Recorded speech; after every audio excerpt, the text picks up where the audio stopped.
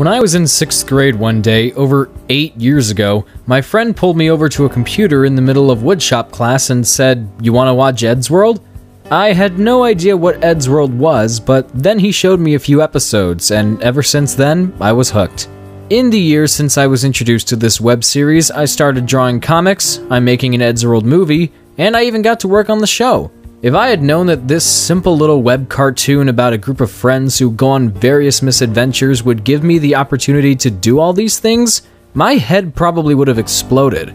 But I'm only mentioning this because I'm not the only person that Eddsworld was a massive influence on. For over 13 years, thousands and millions of people around the world fell in love with this show, and they're all practically why the show has lasted so long. The show just oozes charm, through the animation, the characters, and its sense of humor. There's no other way to describe it than it's Eddsworld.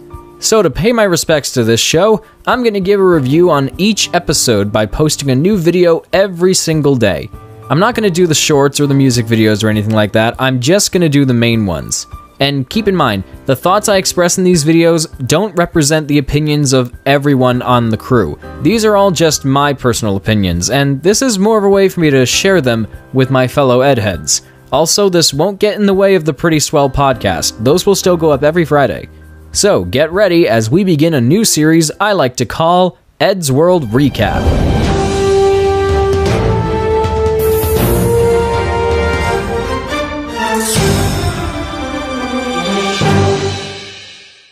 Let's start with the first official Eddsworld episode ever made, the 2004 Christmas special. This was the one that started it all, and it clearly shows.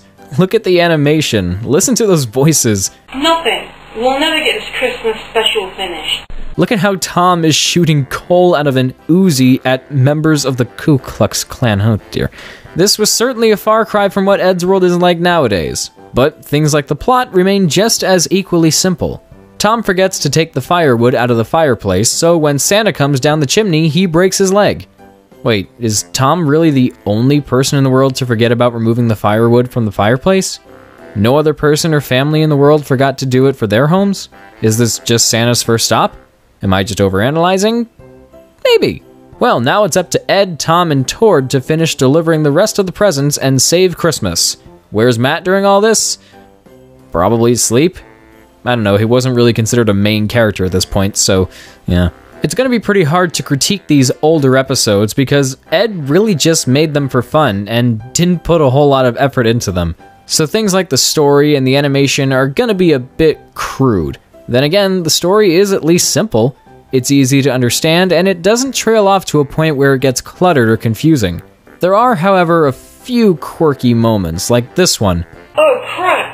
We were so busy delivering the other's presents that we forgot to deliver our own. I don't think you have to worry about that. We saw Santa come to your house. I'm pretty sure he already delivered your presents, even if he did break his leg. I can't really criticize the animation because this came out over 13 years ago, when Ed was still just a kid. I will say, for the time, this probably looked great. And for episodes like this, I think the animation kind of adds to the humor, so I guess you could say it's passable. I do find the speech bubbles a little weird, though, especially since no other episode after this uses them again. Giving this episode another look really makes it clear to me that Ed just kinda didn't know what he was doing back then. He just sort of threw jokes together to see what worked and what didn't, like the joke about the Ku Klux Klan. If Ed made that same joke in a newer episode, it would be way too dark and just downright out of place. It's only on screen for a few seconds, but still. Now, on the whole, is the 2004 Christmas special still worth watching after all these years? Well, that depends on how you feel. If you want to see how Eddsworld got its start, watch it. If you don't like the old style, then don't watch it. From my perspective, notwithstanding a few oddities here and there, I think this episode is just fine. But this would only set the stage for many more grander episodes to come.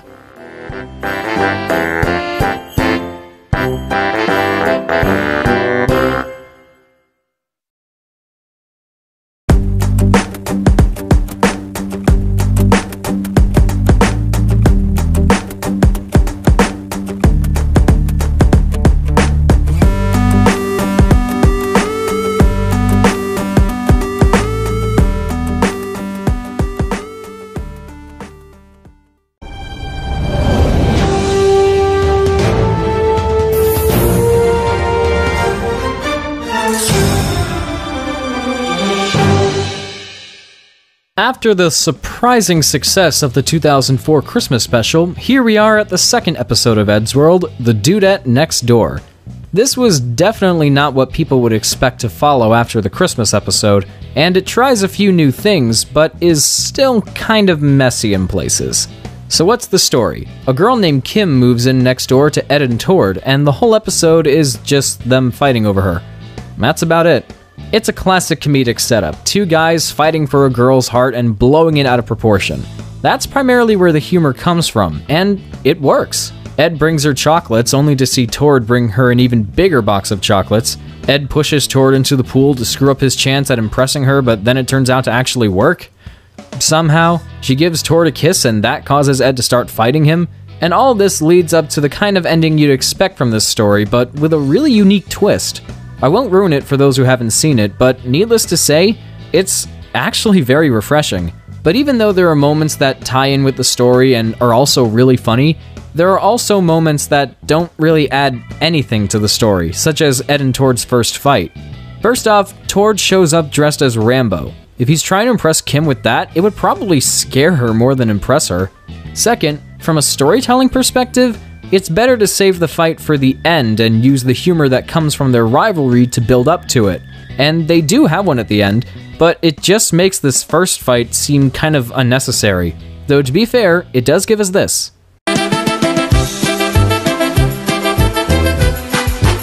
Honestly, I think the appeal of this episode really does come from how much Ed and Tord are willing to kill each other just to get Kim to like them. If you like those kind of setups, you'll enjoy it. If not, then it's probably only worth watching for the animation. It's not that much better from the last one, but it's plain to see that Ed put just a little more effort into it. Kim's design, however, is kind of jarring. Not because she's attractive, but she looks too well drawn. You have Ed and Tord in that same sloppy Eddsworld style, and then you have this other character drawn in more of an anime-ish look. Then again, she doesn't appear in the episode that much, so it's not too distracting. The sound mixing, on the other hand, is very distracting. There are times when one piece of music plays over another piece of music, times when music cuts out later than it should, times when music plays for less than 2 seconds, and sometimes the music and sound effects are just a little too loud. I know this episode was made when Ed was very young, and I know that he improves, but somehow the audio mixing is worse than the last episode. Not terrible, but I can't help but let it bother me a little.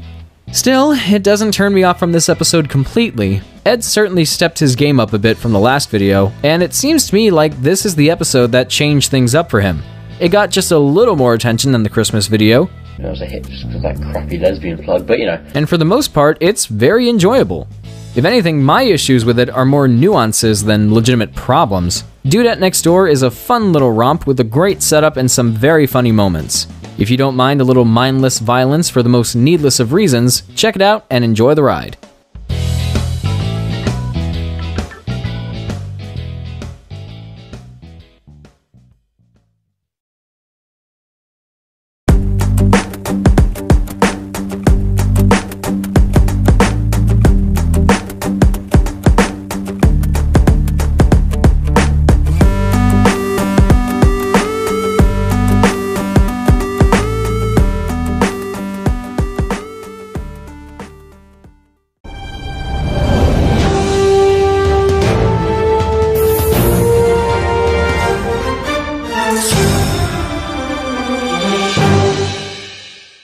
If you've seen any of Ed's oldest projects, you'll know how much of a fascination he had for zombies. It seemed like he used them in his cartoons all the time, and nowhere is this more noticeable than with the Zombie Attack trilogy. These episodes were pretty special for their time. They were the first to follow a continuing story, and they're the only classic Eddsworld episodes I know of that actually maintain some sort of continuity. But are the Zombie Attack episodes any good? Well, that's what you're here to find out, isn't it? The first episode starts with the guy's car breaking down, and so they need to find a repair kit.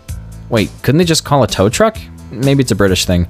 Anyway, they go into town and discover that the whole place is infested with zombies, one of which bites Matt's arm off. Ed, Tom, and Tord go away to gather weapons to take out the rest of the zombies, only for Tord to be bitten in the process. After his funeral at the start of the second episode, Tord emerges from his grave and recruits Ed to help him find the Necronomicon in order to properly put his soul to rest. Obviously, this is a nod to Evil Dead. In fact, Ash even makes a cameo. It doesn't end well. Matt comes back as well and has Tom help him find the book too. But it turns out there are 3 books, and Matt chooses the one that sucks him into a void. Tord finds the right one and departs into the afterlife. Matt manages to escape, however, and this leads into the 3rd and final episode, where he leads a new zombie uprising. With Tord out of the picture, it's up to Ed and Tom to stop it. You'd think for the finale to a trilogy there'd be a lot more stuff going on, but it's actually the least eventful of the 3. The only big thing I can recall happening is Ed and Tom killing a bunch of zombies. The ending's kind of fitting, and I won't spoil it for those who haven't seen it, but with the first 2 episodes building up so much, the 3rd one just kinda slows down and doesn't close out the story on a particularly high note. It's sorta like the Amazing Spider-Man trilogy, only the 3rd one actually happened. That's not to say I didn't enjoy Zombie Attack 3, because I did. I enjoyed all of them. Like with a lot of classic Eddsworld episodes, the humor comes from interactions between the characters, jokes subtly hidden in the background, and the crudeness of the animation, particularly in Zombie Attack 1. The style continues to evolve over the course of the trilogy up to the final part, where it's definitely the most defined. If I'll be really honest though, there was always one thing about the Zombie Attack episodes that really bothered me.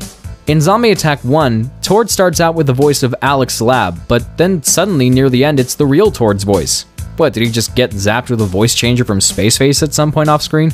I know Alex was voicing Tord because the real Tord didn't have a microphone to record with, but couldn't Ed just have him redub Alex's lines after getting the new mic? Or was he just that determined to get it out, he didn't want to bother redoing the lip sync? Another thing that kinda bothers me is how Zombie Attack 2 uses Matt and Tord's real last names on their tombstones, but only because I try to separate the characters from their real-life counterparts as much as possible. Fortunately, those 2 minor gripes aren't enough to ruin these episodes entirely for me. They're still a ton of fun to watch, and for the time, it must have been really exciting to see Ed pull off a standalone trilogy like this. The story's very dark, silly, and quite enjoyable, even if it doesn't have a big, epic conclusion. There are lots of spot-on Eddsworld jokes, like the fact that there's just a boiling fondue pot lying around for Matt to fall in, and that his severed arm is labeled property of Matt. It's just so ridiculous, but you can't help but love it. It's impressive how Ed manages to retain the continuity within all 3 episodes during a time where he wasn't taking his work that seriously. There's a lot to appreciate about the Zombie Attack trilogy, and what it's so humbly accomplished should not go unnoticed.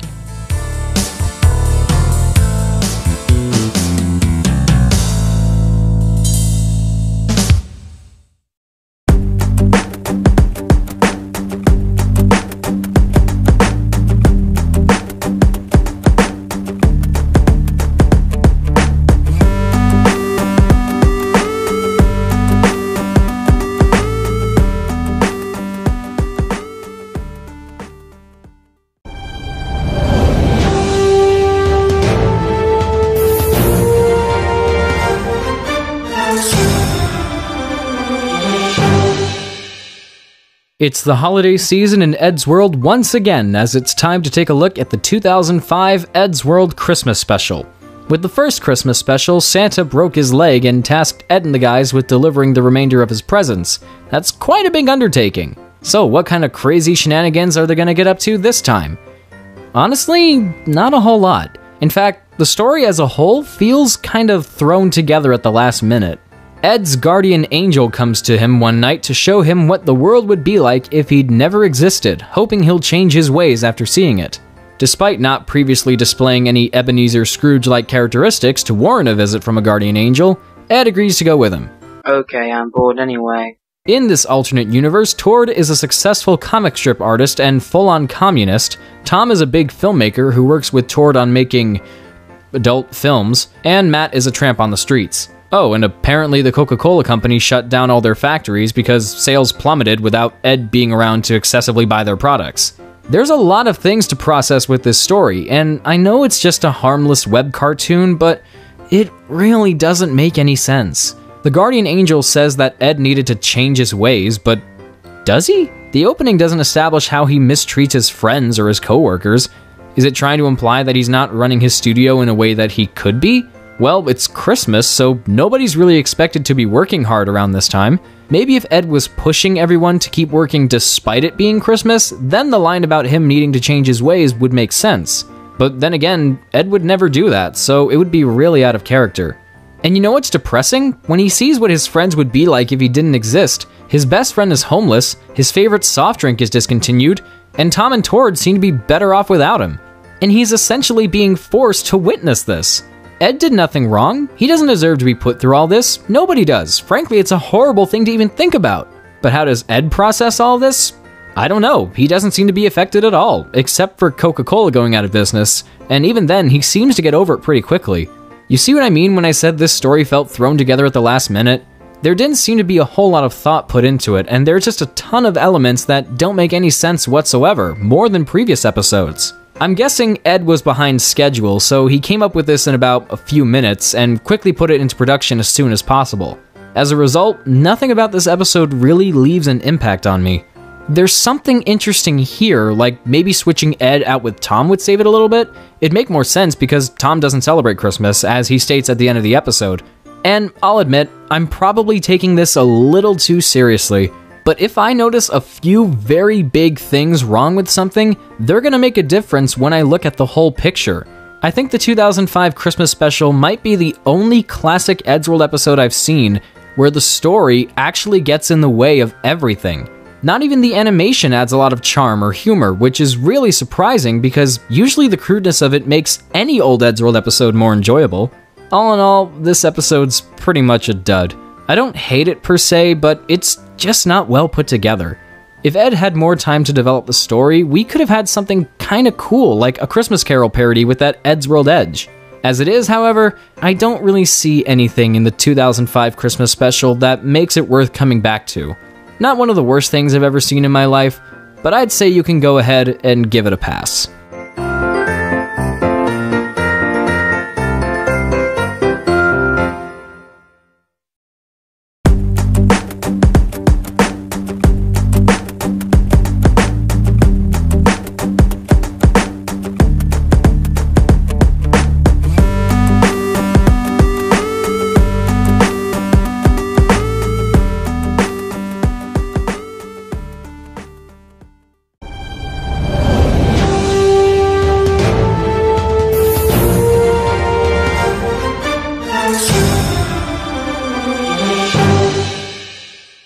The zombies are back as we get a kinda sorta spin-off to the Zombie Attack trilogy in the form of Zombie Nation, which is actually the first episode to portray Tom with black eyes instead of the unibrow.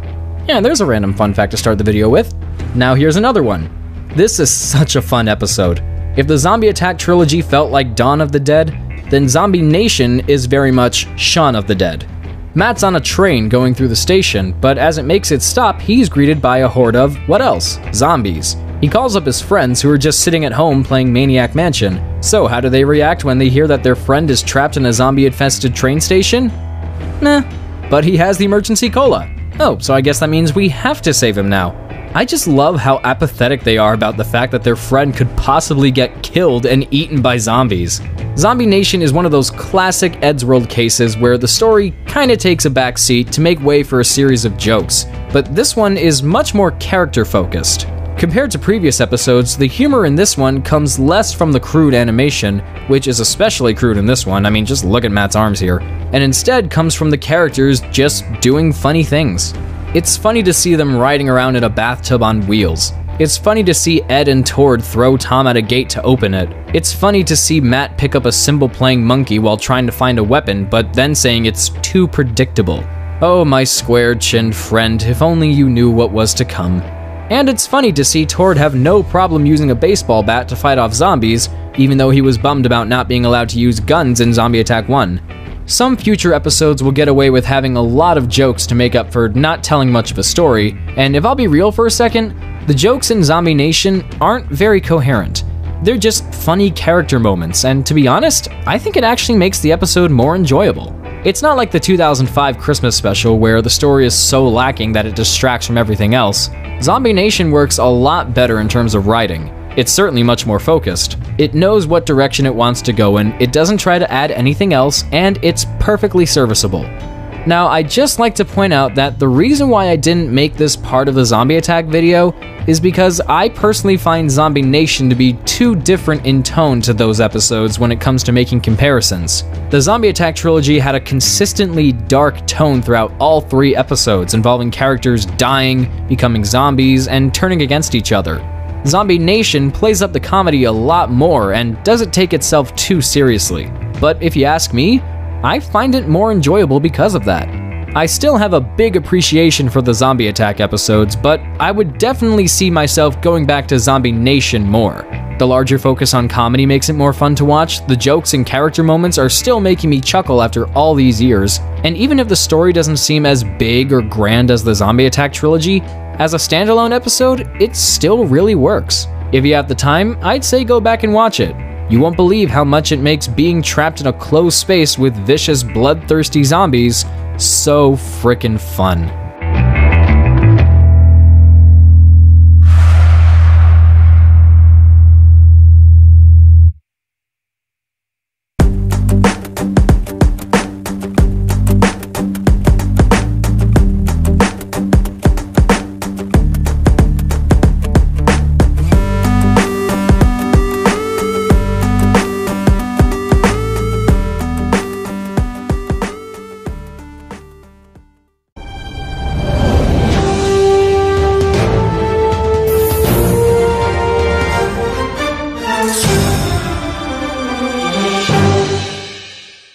This is going to be a very special recap because I'm going to be talking about Hello Hellhole, the very first Eddsworld episode I ever saw.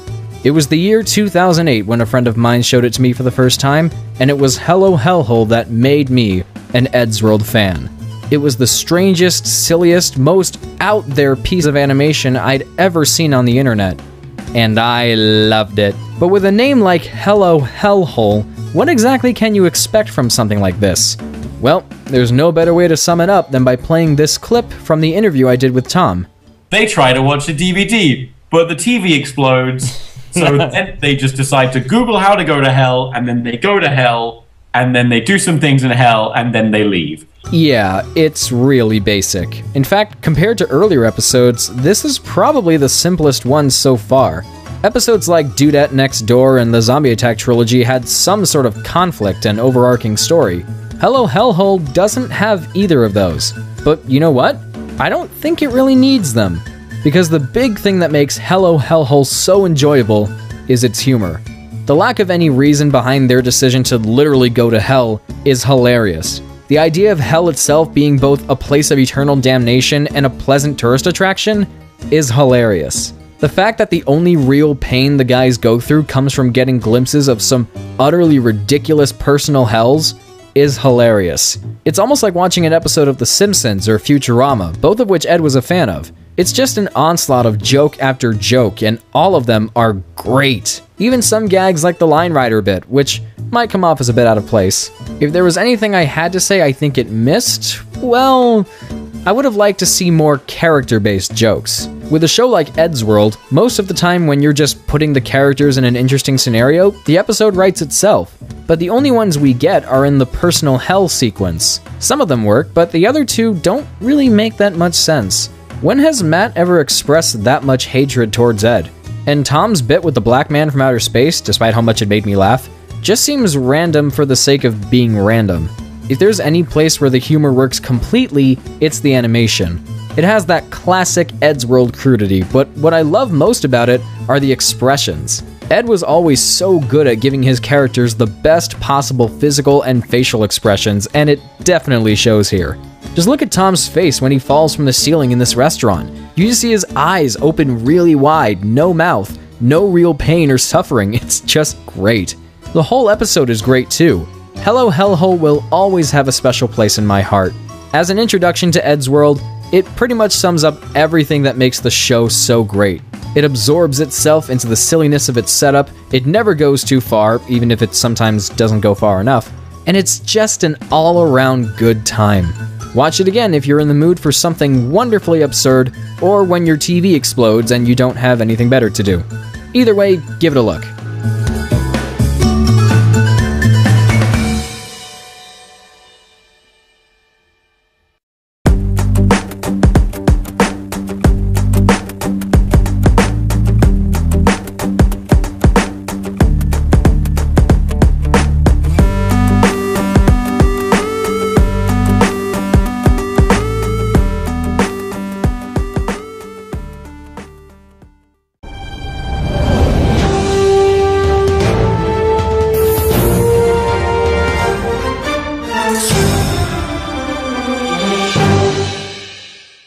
What happens when you take the characters from Eddsworld, the goofiness of the Mummy movies, and make it intentionally funny? You get Ruined. For years, I always thought this was an extremely underrated episode, but I had no idea why. So this video is mostly going to be about me rewatching this episode and giving you my new and current thoughts and opinions on it, which is pretty much the point of this entire series, but let's go ahead and take a look. Ed breaks Tom's bass guitar after using it to kill a spider and decides to bury it in the backyard. But as he digs through the ground, he finds an old Egyptian door that could possibly have treasure underneath. Matt and Tord decide to go down with Ed because they want the treasure, and Tom goes with them because... I don't know, honestly. We see him freak out over his bass getting messed up, but he seems to get over that pretty quickly. Then again, maybe he's just used to having it get wrecked all the time. So on their way down, the rope breaks and traps them in the ancient ruins. And not only that, but there's also a mummy on the loose. So now they have to find their way out while avoiding whatever dangers come their way. And need I bring up the mummy again? It sounds like a pretty simple setup, and in many respects, it is. And there's nothing really even very epic about it. There are no explosions, no zombie hordes, so what exactly makes Ruined such a great episode? Well, that's the thing. It doesn't need any of that. Here's what happens. You've got Ed and the guys, they go on an adventure, and there's a bunch of jokes. It follows the basic structure that any classic Eddsworld episode follows, and it does it well. It's wholesome, it's charming, and most importantly, it's funny. And it doesn't just work as a regular episode, it's also the perfect anything that can go wrong, does go wrong kind of episode. I just love all the situations they get involved in. Matt and Tord are trapped in a room with spiked walls closing in on them, sand pouring down from the ceiling, and the only thing that can make it worse is to have a giant speaker play Sunshine, Lollipops, and Rainbows. Ed pushes Tom into a corridor filled with booby traps and just plays with his yo-yo as Tom gets shot, cut, bruised, and God knows what else. The comedy in this episode ranges from character-based to visual-based to just plain silly. It does whatever it wants to get a laugh out of people, and it works. It has that classic gag where characters are depicted in the dark by just their eyeballs, but it's made even funnier with the inclusion of a character that doesn't have eyeballs. It's such an obvious joke to make with Tom, but it still gets me every single time. I know I'm focusing a lot on the comedy and not so much on the actual story, or anything else for that matter, but Ruined really is a funny episode. It never gets old to me, no matter how many times I watch it. This could have easily just been a throwaway episode with not that much time and effort put into it, but Ed just made it so entertaining. I think he really cared about giving people a good laugh, and even if the jokes don't always make you bust a gut, you'd have to be as solid as a rock to not chuckle at least once or twice. I'm not gonna act like Ruin is the best episode, because it's not.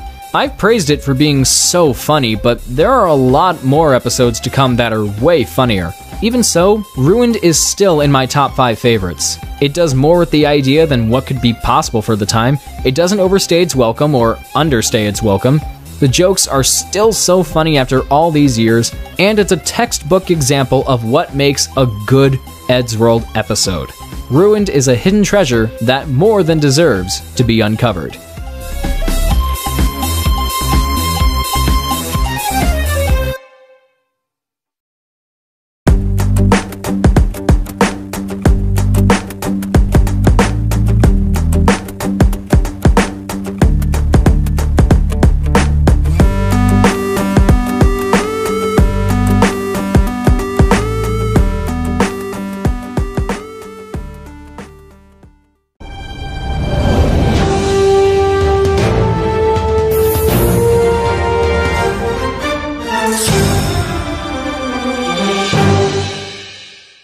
Wow, Tom, I knew you liked my music, but you didn't have to list my name 5 times in the end credits.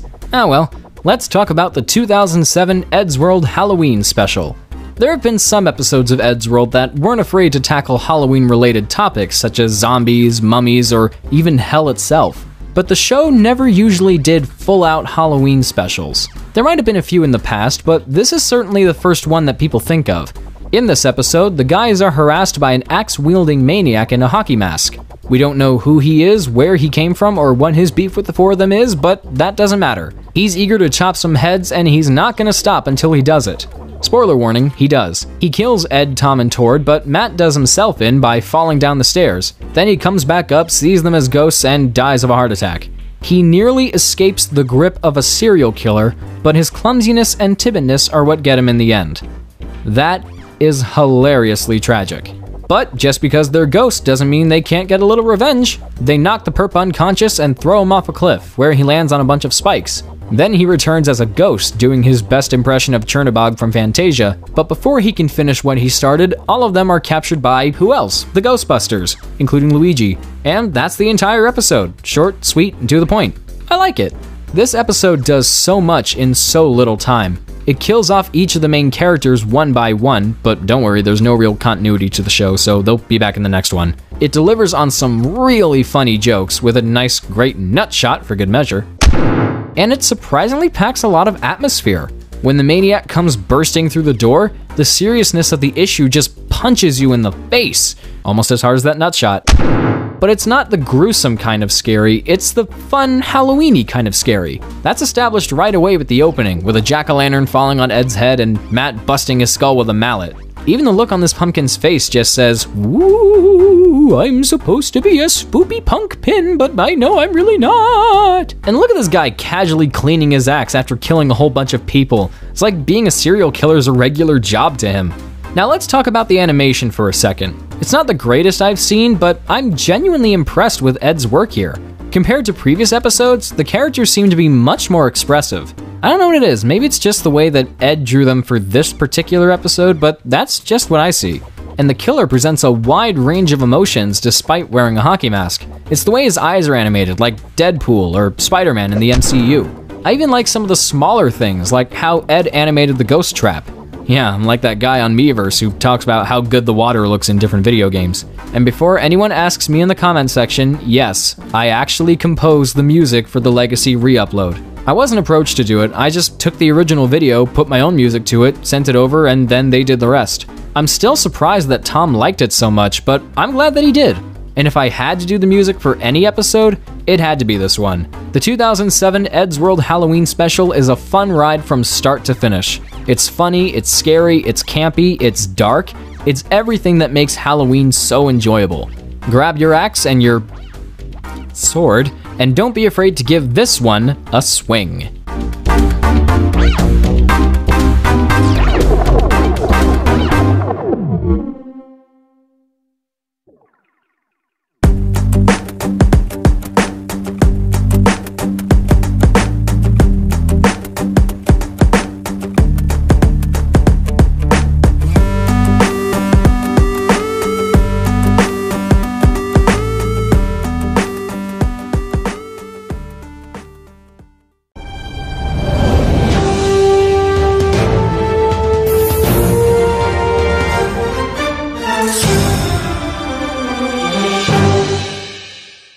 One of the most memorable characters in the Eddsworld universe is probably Santa Claus. He's like if Aku from Samurai Jack pretended to be Santa Claus. He's both scary and hilarious. He also does his job like Jack Skellington tried to do it in The Nightmare Before Christmas, making every kid's Christmas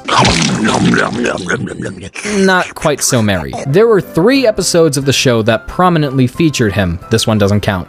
Starting with the 2007 Eddsworld Christmas special simply called Santa Claus. Now, why am I covering the Santa Claus episodes in their own separate videos when I talked about all 3 Zombie Attack episodes in just one video?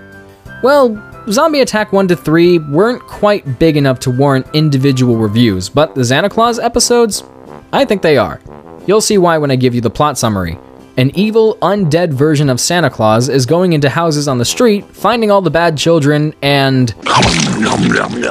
doing that. And it turns out that Ed and the guys are on his naughty list, so basically their goal is to not get eaten by a horrific-looking zombie in a Santa Claus costume. A typical Christmas conundrum. For the first Santa Claus episode, you might be shocked to see how simple the story is, but from my perspective, it's kinda like going back to the first Crash Bandicoot game. You see the groundwork be laid out for its successors, and going back to it is a neat experience, but while the first Crash game got increasingly difficult to sit through, Santa Claus 1 is nowhere near as frustrating. It also doesn't feel as thrown together at the last minute as the 2005 Christmas special. The story might be basic, but at least you can tell that some thought and care went into it. And that's made clear with the humor as well. This episode has some of the funniest jokes and visual gags I've ever seen in anything Eddsworld related. I'm serious. What's not to love about Xanta accusing Tom of eating a pie that we see him holding, only to cut to the next shot of Tom having just eaten the pie? Or when the guys get away from Xanta on a bunch of Coca-Cola trucks, only for Matt to be left behind and stow away on another Coke truck that just happens to be driving by. Or when Xanta's standing on the truck with them and making a threatening statement, but keeps getting whacked in the face by some tree branches, and then the joke is repeated with Tom in the best possible way. Holy happy holidays in the Holy happy holidays. Holy ha! Yeah, a lot of these gags could be seen as a bit dumb to most people, but I don't care. No matter how many times I watch this episode, the jokes still make me laugh, and I can't get enough of them. And really, it all just comes down to Xanta himself. Here, he's not as much of a funny villain as he is in future episodes, but the bits with him aren't any less enjoyable. Need I bring up? One of the greatest aspects of his character is undoubtedly his voice. Josh Tomar is the man behind those gravelly pipes, and he brings so much to a character that's, on paper, written kinda flat. But the way he delivers his lines and the qualities he brings to the character, he just gets lost in the role and helps make Xanta Claus something really special. Xanta is one of my favorite characters in the entire series, almost entirely because of Josh's voice. He also voices the real Santa, and he's great in that part too, but Xanta just wouldn't be Xanta without him. Getting back on topic, the first Xanta Claus episode is classic. If I'd been an Eddsworld fan in 2007 and saw this episode for the first time, this is just the kind of Christmas special I would have wanted Eddsworld to do. Something funny, something twisted, something eccentric, something bizarre, something that no other animated series, whether on TV or on the internet, would ever do. Out of the Xanta Claus trilogy, this one isn't my personal favorite, but when it comes to Eddsworld episodes in general, Xanta Claus 1 is surely near the top on my nice list.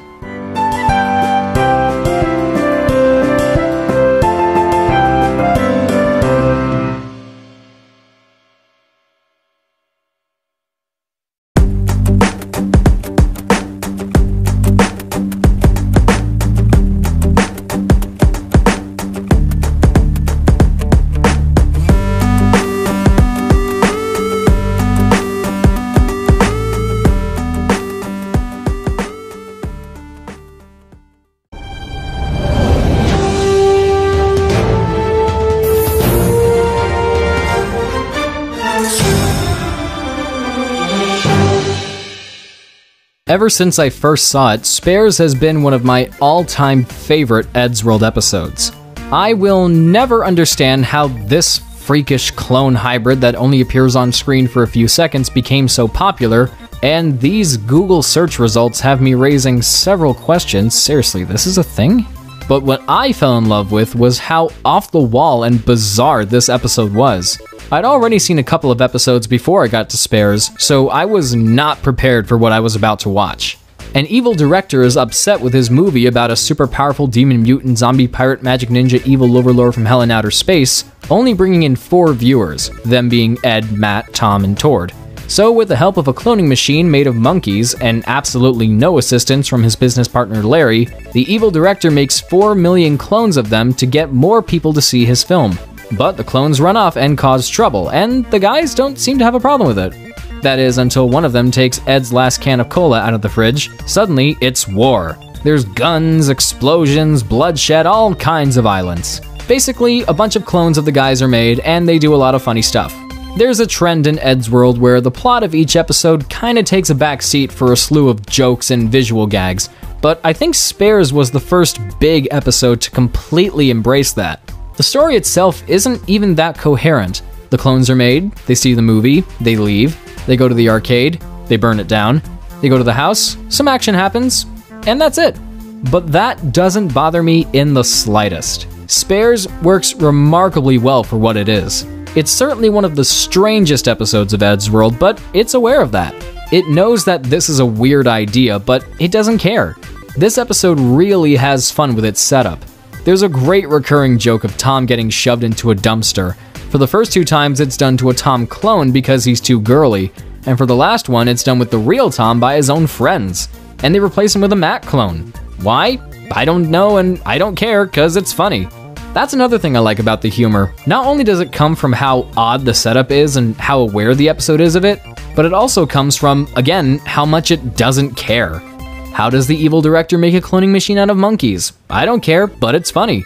How does a truck come bursting through the wall when one of the clones is playing an arcade game? I don't care, but it's funny. Why is one of the Ed clones naked when they walk past Helicard? Well, you get the idea. I wasn't sure how much Ed could do with the idea of there being clones of him and the others, but just like Ruined, he did whatever he thought could make people laugh. And in Spares, it really works. But what is it about its absurdity and weirdness that makes it so wonderful? Is it how it's used? Is it how it plays with your expectations? Is it how it's not overblown or too over the top? Well, to me, this is one of those cases where you just kinda have to watch and decide for yourself. Spares is an experience that no other Eddsworld episode can give. The show has a lot of silly and weird moments, but those are what Spares is entirely based upon. I mean, it's not like being on a drug high or anything, it just takes this idea of the guys being cloned and goes with it. It's really something you have to see to believe. And I think that's why it's one of my favorite episodes. It's the feeling you get from watching it that makes it so unique. There's really no other episode like Spares, and I love it for that. If I had a clone, we would give it 4 thumbs way up.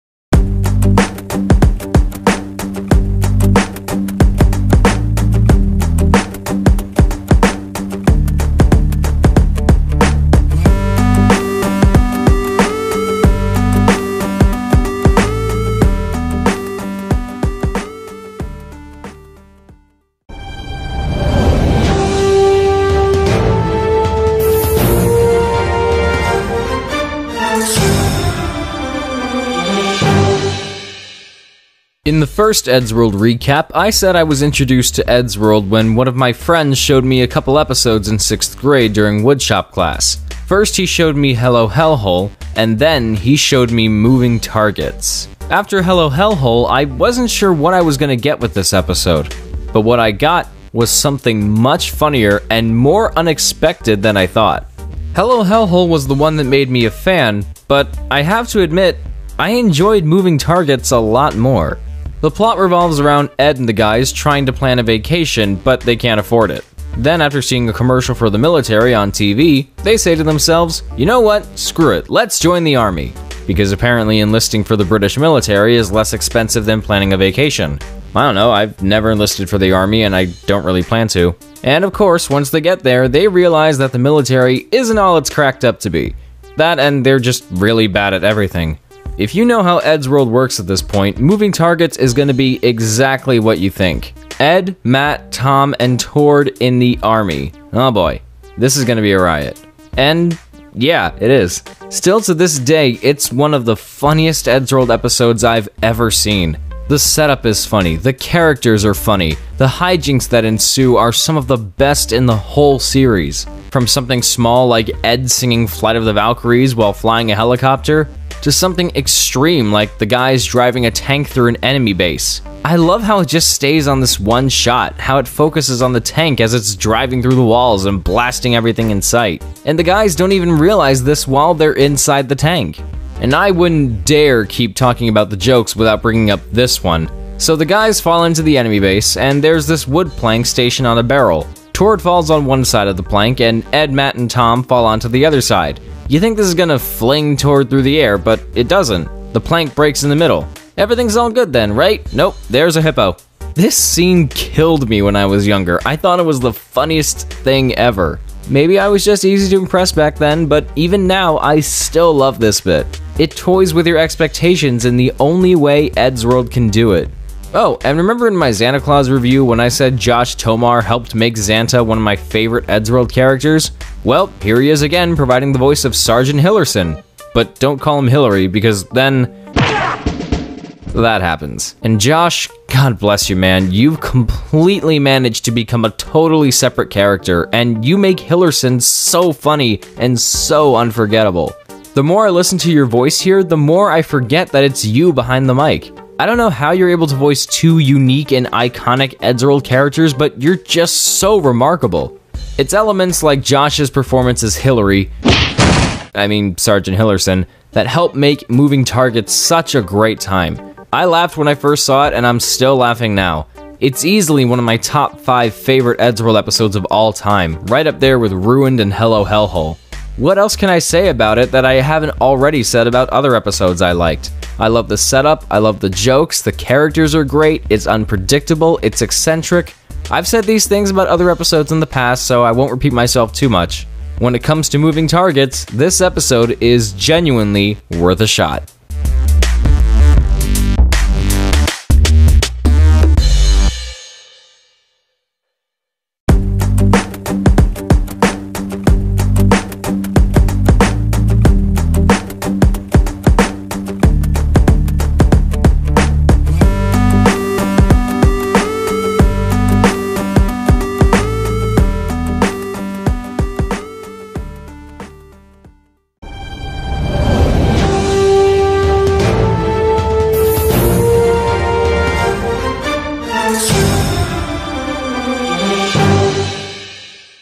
After the release of Moving Targets, Tord Larson left Eddsworld for various reasons. Either he left to pursue a solo career as a comic artist, or he didn't like the attention that fans were giving him, which sadly has caused him to literally live in hiding all these years later. Seriously, people, leave him alone. Because of this, Ed never got the chance to make a full episode dedicated to the departure of his character, so he shoehorned it into the opening of 25 Feet Under the Seat. I don't think it was really a huge loss, since I personally never found his character to be that interesting. He really just felt like the fourth one to me. In the last episode he was in, he only got one line, and it was this. Phew. What I did find interesting was the mystery that his exit created within the show's world. A mystery that wouldn't be solved until many years later. In an admittedly kind of disrespectful way, but we'll get to that when we get to that. The episode begins with Matt accidentally flushing his keys down the toilet. Now you're probably asking yourself why he brought his keys with him into the bathroom in the first place, but of course the answer is, why wouldn't you? So logically, the guys flush themselves down the drain to try and get the keys back, but as a result, they end up in the Kingdom of Atlantis. So Atlantis existed beneath England's sewage system this whole time? That explains so much, and yet so little. As they continue on their undersea travels, they find that Matt's keys are now being displayed in a museum dedicated to human paraphernalia. I think it's called the Little Mermaid Exhibition. But when Matt tries to take them, they get in trouble with the local authorities. Then while trying to get away, they accidentally release a dangerous sea creature. Then they get caught, they're sent up back to the surface, and that's it. Yeah, nothing too eventful really happens in this episode. It's more of a this happens then this happens kind of thing. This structure's worked for Eddsworld before, like with Hello Hellhole. Unlike that episode, however, 25 Feet Under the Seat doesn't deliver on that many jokes. There's the bit with the plumber stuck in the sink. Some of the stuff in the museum made me chuckle. The flashback sequence showing Tom's life story is pretty funny. And their punishment at the end is funny too. They're sentenced to death by oxygen, which is the most deadly form of execution in Atlantis, since, you know, they can't breathe it. And the guys aren't even affected by it. Plus, Tom's little quip at the end about him breaking Ed's cat and not being sorry for it ties things up pretty nicely. But for a majority of the episode, it's usually just them walking around, looking at stuff, maybe some Simpsons-style background jokes here and there, and a couple of moments with the Atlanteans. A particular highlight for me is the King. This is the funniest character in the whole episode. His way of speaking is comedically exaggerated, and the animation on him is great. But he's only the funniest character in the episode because the comedy is surprisingly subdued compared to previous episodes like Moving Targets. I wouldn't say putting less emphasis on the humor makes 25 Feet Under the Seat boring, though. If anything, it's kind of like Wallace and Gromit, where the comedy is very subtle and underplayed. The whole episode feels a lot like Wallace and Gromit, come to think of it, particularly A Grand Day Out. The characters want something, they take extreme measures to get it, they end up in a vastly different place, and there are other characters trying to stop them. I'm not sure how much of an influence Wallace and Gromit had on Ed, but that's just what I've come to notice. And while I've praised episodes like Spares and Moving Targets for moments like the truck bursting through the arcade or Tord being crushed by a hippo for absolutely no reason, it's actually kind of refreshing to see Eddsworld pull back on its more outlandish humor. 25 Feet Under the Seat has a very relaxed and laid-back tone, and it remains consistent throughout the whole episode. Although I personally think it would have benefited from just a couple more jokes, I find myself appreciating this episode a lot more. If you don't know what to make of 25 Feet Under the Sea, I suggest you dive back into those waters and give it another look.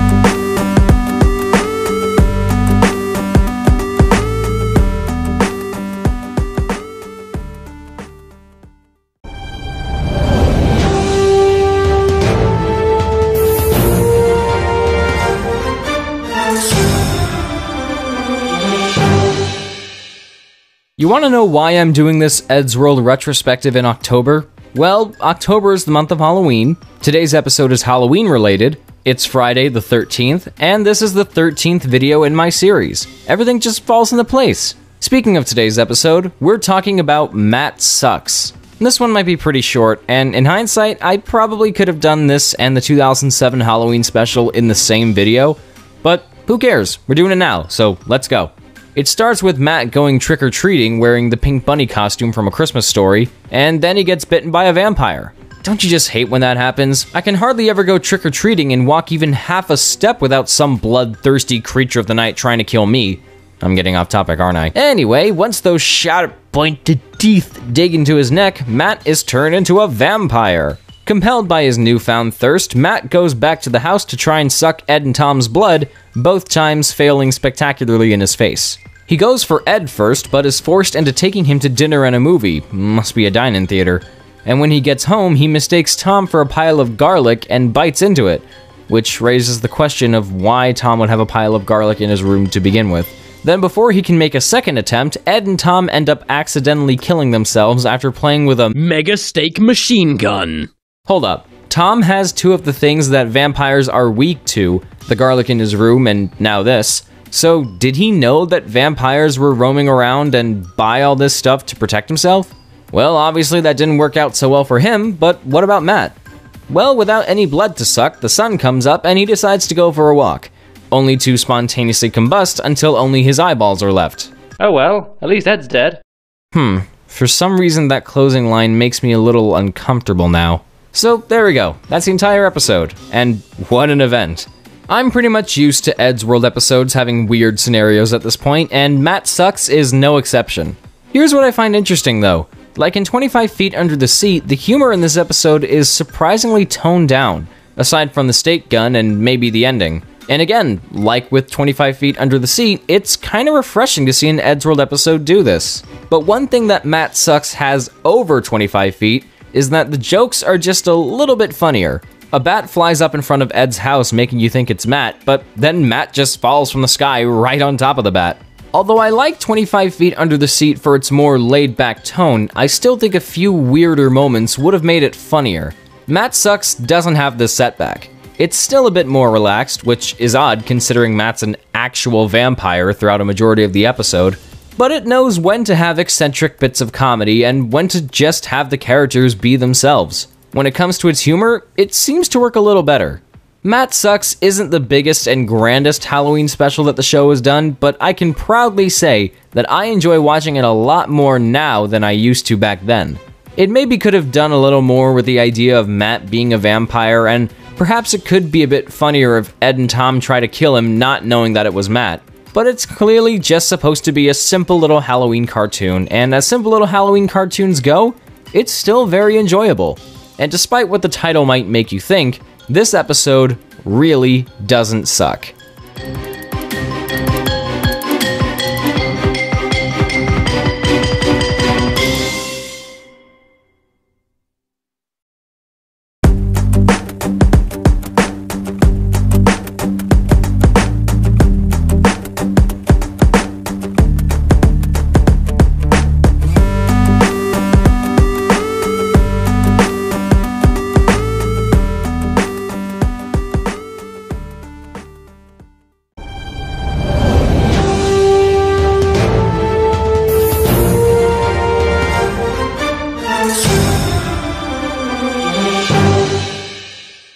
Just when you thought Santa Claus was done for in last year's Christmas episode, now he's back and there's gonna be trouble. Santa Claus 2 is of course the sequel to the first Santa Claus episode, and this is very exciting for me because I get to look at another episode with one of my favorite Eddsworld characters of all time. And knowing how unpredictable Santa himself can be, it should be hard for newcomers to go into this knowing what he's gonna do next. After Santa Claus came and presumably punched Santa into space at the end of Santa Claus 1, sometime off-screen Santa managed to kidnap him and now has him locked up in his fortress. Knowing that Ed and the guys will somehow find a way to stop him, even though it was clearly Santa who was the one that stopped him the first time, Santa sends a group of explosive Christmas carolers to try and destroy them. It doesn't work, however, so they get into their car, with Z-Gear equipped, and make their way to the North Pole to try and rescue jolly old Saint Nick. It's never really made clear what exactly Santa's plan is this time. In the first one, he was trying to take Santa's place and use it as an opportunity to...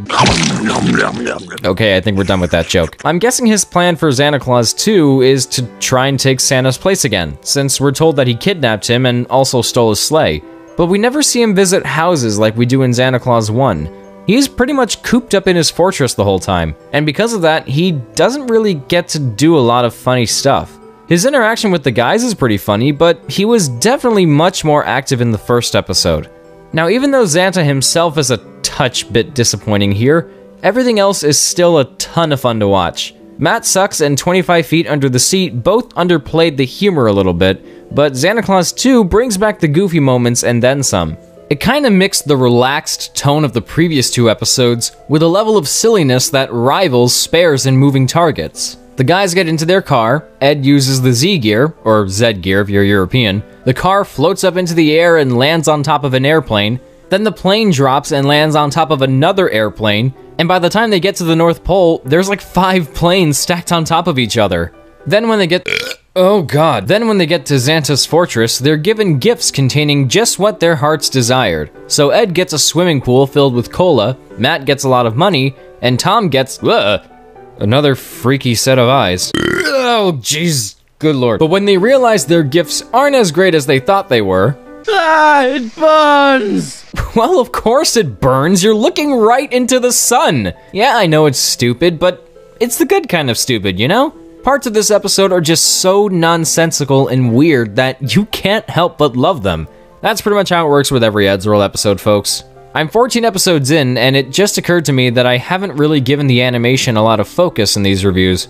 This was around the end of 2008, and at this point, the characters and the style have become much more defined. There's a consistency with how they move, and the designs, while drastically different from when the show started, have well been established, and the guys are much easier to point out. I've always liked this particular style because it kind of feels like a transitional period from Ed's cruder work to his post-university work that I'll look into when the time comes. For now though, Santa Claus 2 is highly rewatchable and a step up from its predecessor. While Santa himself isn't given much to do and is unfortunately the weakest aspect of the episode for me, I think its great mix of eccentric humor with a laid-back vibe makes it worth going back to again and again. When Christmas comes around, all I really want from Eddsworld is something that can make me laugh and make for an entertaining but unconventional Christmas special. In the case of Santa Claus 2, this is an episode that more than delivers.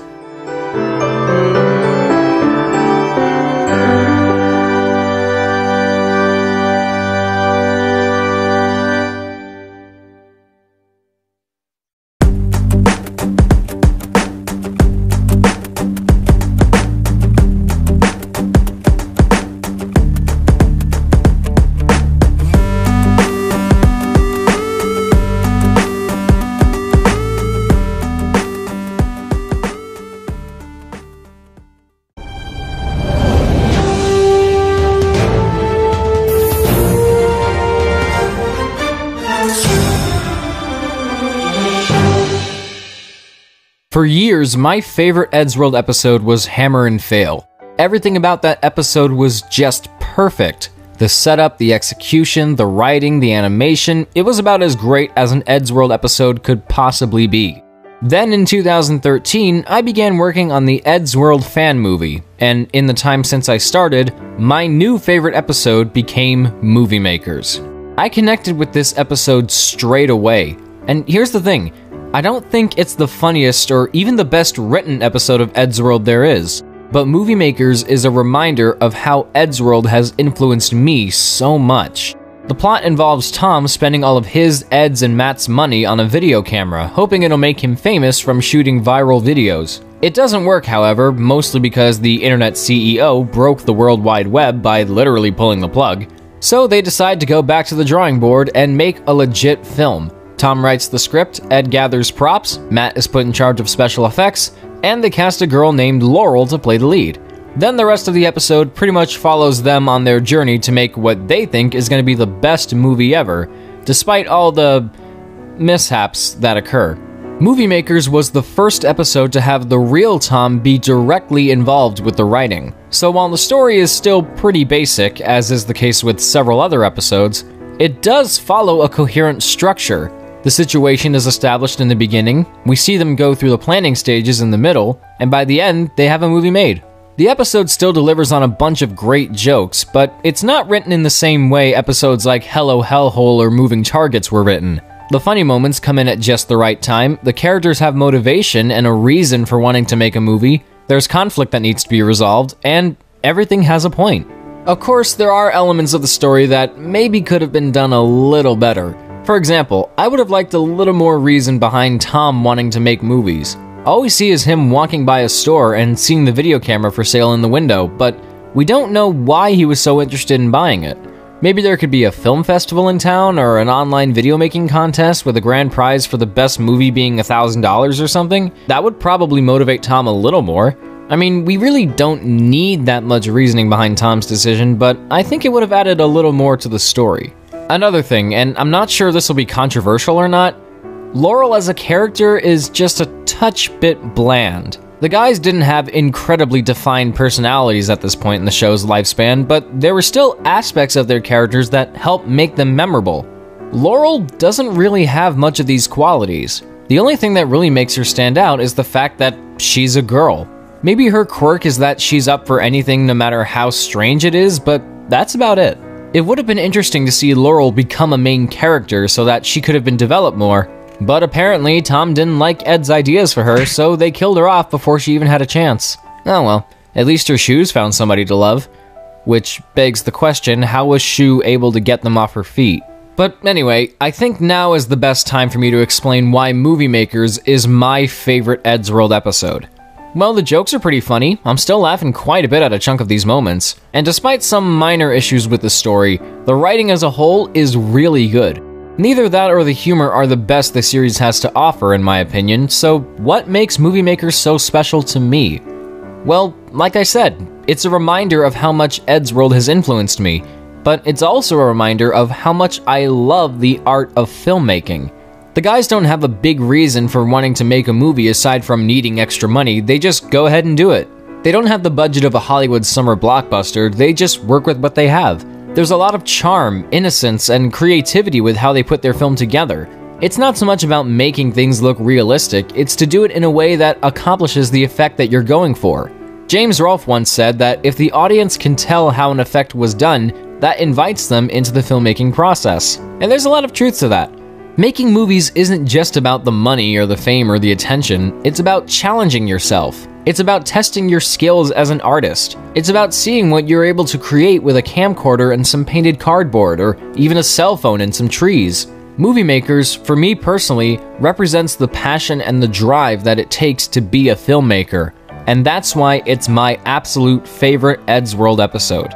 If it takes a village or some duct tape and markers, you can do just about anything.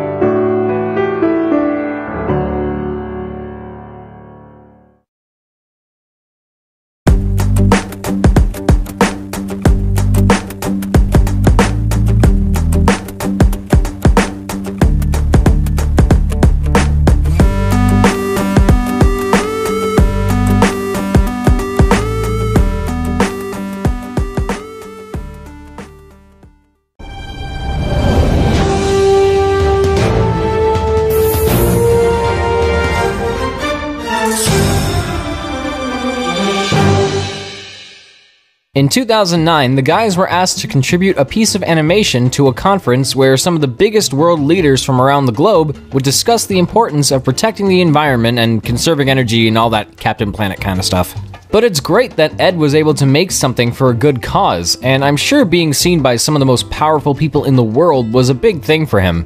This brings me to the environment-friendly Eddsworld episode known as Climate Change. In it, Tom worries that Ed is using too much electricity and warns him of the dangers that could come from it. Ed pretty much says, "Id gaff," and later comes something for him to actually gaff about. A giant tidal wave caused by smoke clouds melting off a chunk of an iceberg in the middle of the Arctic. Before the wave can hit the house, Ed turns off all the electrical appliances he can find, and somehow this causes the tidal wave to turn around and just leave. Yeah, it's pretty silly, and even Ed realizes this. Well, that's just silly. This episode was clearly just made to be a save the environment kind of fare, but unlike the 2005 Christmas special, it doesn't feel like it was sloppily thrown together at the last minute. There was a good deal of thought and care that went into it. The story doesn't have a structure like movie makers, but Climate Change really isn't meant to be a big story-driven episode. Its purpose is to spread environment safety awareness across the world, and to warn people not to be careless with the electricity in their homes. It's a good message, and it could have easily been hammered into the point where it just seems laughable, like with Fern Gully and Once Upon a Forest. Thankfully, this episode keeps to the spirit of Eddsworld. Climate change addresses the importance of preserving power without constantly reminding people to protect the environment for every second of its runtime. It delivers information when it needs to, it doesn't shove the moral into your face, and it depicts the dangers of using too much electricity in a way that's funny, understandable, and most importantly, subtle. And it still has those other funny moments we expect an Eddsworld episode to have. Matt reads an electric-powered newspaper, for crying out loud. How could you not find that funny? So, yeah, Climate Change is a pretty standard episode when you compare it to other Eddsworld episodes, but when you judge it based on what it was made to do, I think it does its job really well. Nothing about it feels forced or contrived, it's just as funny as you would want it to be, and it's all for a good cause. I'm sorry if this video was too short for some of you, but if you want to take anything away from this, let it be this. Please be kind to the earth, because if you don't, then a tidal wave is going to come destroy your house.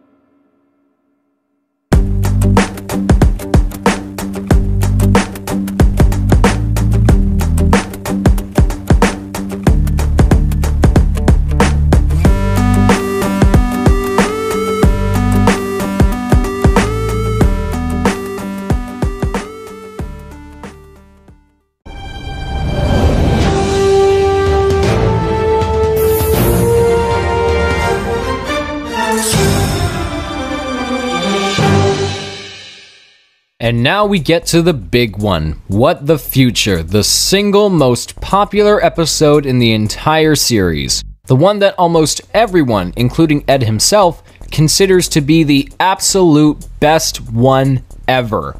And honestly, I think it's kind of overrated. But that doesn't mean I think it's bad, because I don't. It's just good. But that's it. So how could I possibly think this way? I'll tell you after the story. A future version of Ed travels back in time to kill his present-day counterpart. Why? Because cola is illegal in the future, and he'd rather die than have to go through that. I'm not gonna lie, that's actually pretty funny. But the rest of the episode is just them running away from future Ed with some jokes here and there. So for the so-called greatest Eddsworld episode ever, the plot is incredibly simple. I should point out that this was the first and probably only big Eddsworld episode that Ed wrote entirely on his own, and that's really cool. He keeps the story going, never losing focus of the main plot, and even though, again, it's really simple, he manages to keep it entertaining by throwing in some good jokes. They're not comedic gold or anything, but every single joke at least made me chuckle. The story as a whole, however, is the weakest part of the episode in my opinion. It's not terrible or anything, it has a good setup with good jokes to back it up, but considering this is an Eddsworld episode involving time travel, it probably could have done more with the idea. Like maybe during a chase, future Ed accidentally brings the guys into the future with him. The closest we get to something like that is having future Tom and future Matt come to the present, but they don't really do anything. In all fairness, the ending more than takes advantage of the time travel aspect. I won't spoil it for those who haven't seen it, but it involves a character changing history using future Ed's time travel device. It's a great moment, one that you would immediately think of when you put Eddsworld and time travel together, but I just wish there were more moments like it. At least the animation is great. What the Future is probably the point where Ed's animation style started looking the best it's ever been. Maybe that's one reason why people think this is the best episode, and I guess I can understand that. I mean, it does look really good. The colors, the shading, the backgrounds, it's some of Ed's greatest. Although, I couldn't help but notice the tiny little white lines that keep appearing at certain times. Like he could have filled in those backgrounds completely, but didn't. So, why is What the Future considered to be the best episode ever? Honestly, I don't have a clue. It feels like it could have been a bigger episode given the time travel aspect, but seems slightly confined to the present, and I guess it feels like a missed opportunity in that sense. However, the area where it more than succeeds is in the humor. This episode has some really good jokes, and personally, that's the only reason why I come back to this episode. They're not good enough to make it the best episode ever because I don't think the story is good enough to match. But stuff like Super Guy and the Laser and Matt's talking selfies are more than enough to bring me back. What the Future is a fun episode. Not great, but fun. This is one time warp I wouldn't mind doing again.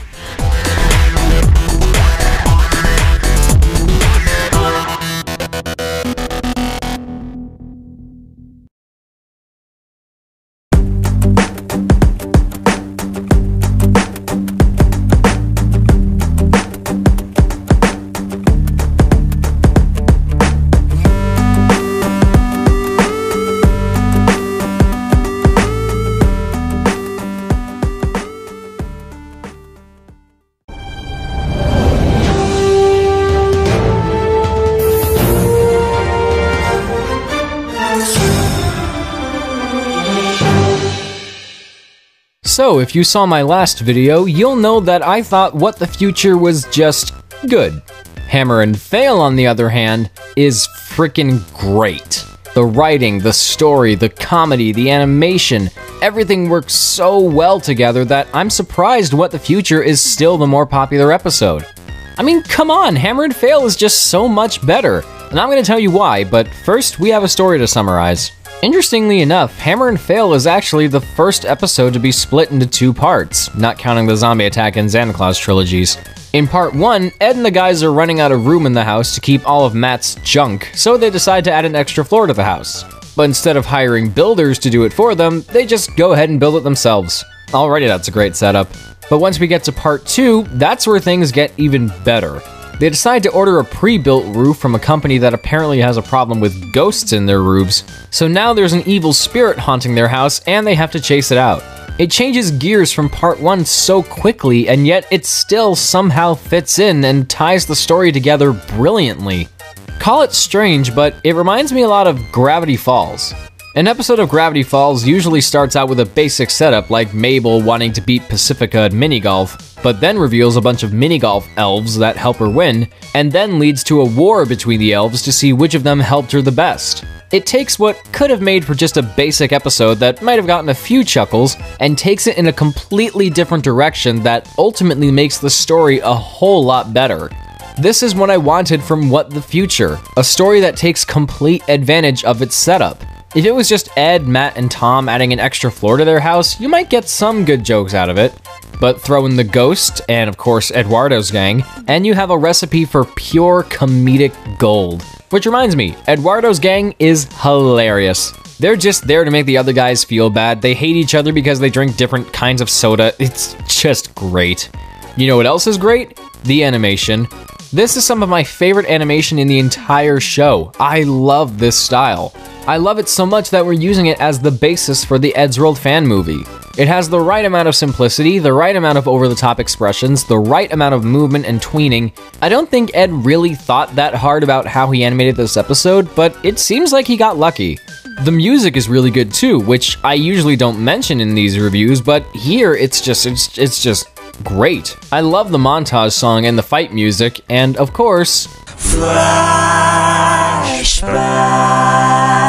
The composers they got to do this episode have a really good ear when it comes to finding the right vibe to go for with the music. Or maybe it was Ed asking for specific songs for specific scenes and going with the best stuff that he got. When music starts to play in a scene, it matches the tone that the scene conveys. You get funny music for a funny scene, epic music for an epic scene, and there's never a moment where it doesn't match at all. Everything works together perfectly, and that's what Hammer and Fail is like as a whole. I honestly can't think of anything bad to say about this episode. There are just too many great aspects of it. The writing, spot on. The animation, stellar. The music, perfect. This is pretty much the best Eddsworld episode ever, aside from Movie Makers, but you already know why. If you haven't seen this episode, I highly recommend you check it out. You'll be hooked from beginning to end.